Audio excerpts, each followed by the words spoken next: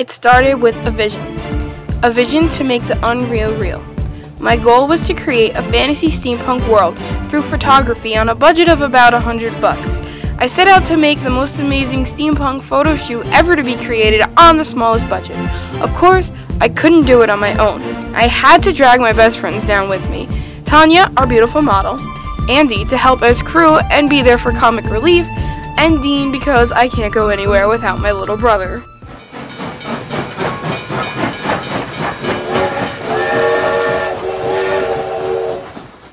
We start with the smallest budget known to man, $100 to make an amazing costume and props to go along with it. Lucky for me, I am a crafty and resourceful person. I went out with about 1 million coupons, headed to dollar stores and craft stores with great deals. Once I bought everything, it was time to make the costume. With company, of course.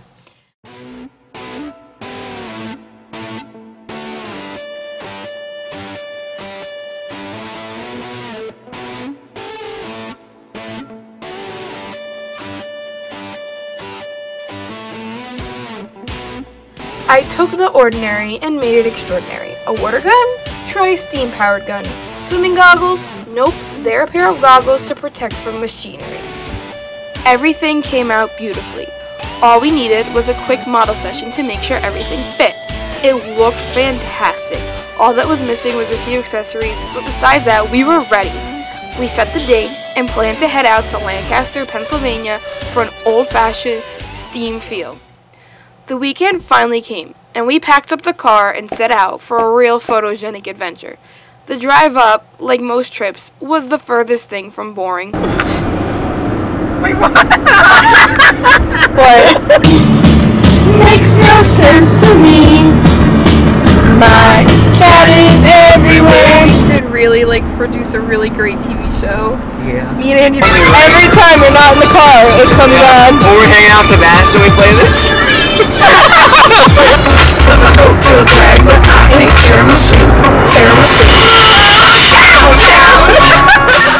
We didn't stop laughing or singing at any point until we took a break to stretch our legs. We found ourselves at Cabela's, a huge hunting and fishing store. Of course, fun ensued because there's never a dull moment with us.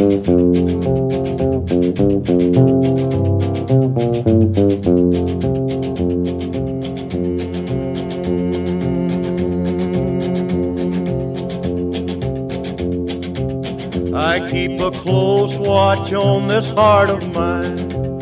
I keep my eyes wide open all the time. I keep the ends out for the tie that binds. Because you're mine, I walk the line. But we were back on the road in 30 minutes, only to stop for gas. And then we hit the road for real. Finally, we made it to Lancaster, Pennsylvania. The scenery was beautiful. Farms as far as the eye could see.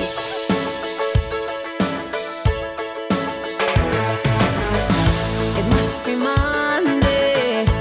What a dumb day. Can't drag my butt out of. But we weren't here for farms. We were here for trains. Steam trains. We started our shoot at the Stroudsburg Railroad Museum, where Tanya would be posing in front of trains. First, we had to get her makeup ready.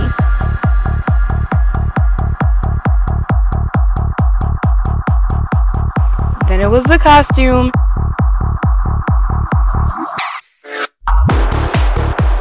And Dean impatiently waiting to get into the museum because trains are one of his favorite things. Once in the museum, the photo shoot began. It consisted of me telling Tanya where and how to pose.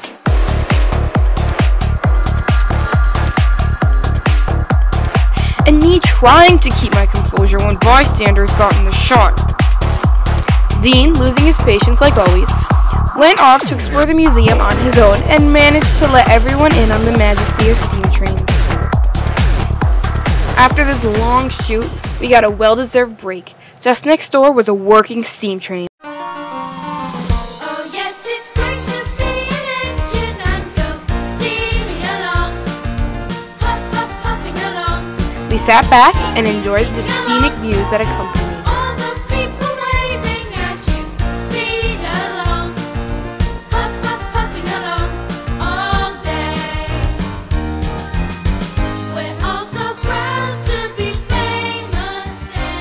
After that, we carried on to our next shoot site. It was a quiet park with an elegant approach. Tanya switched into a long skirt and cute bolero, which made her look like a total Victorian. We strolled around the lake, gathering beautiful and scenic shots until we were hit with exhaustion.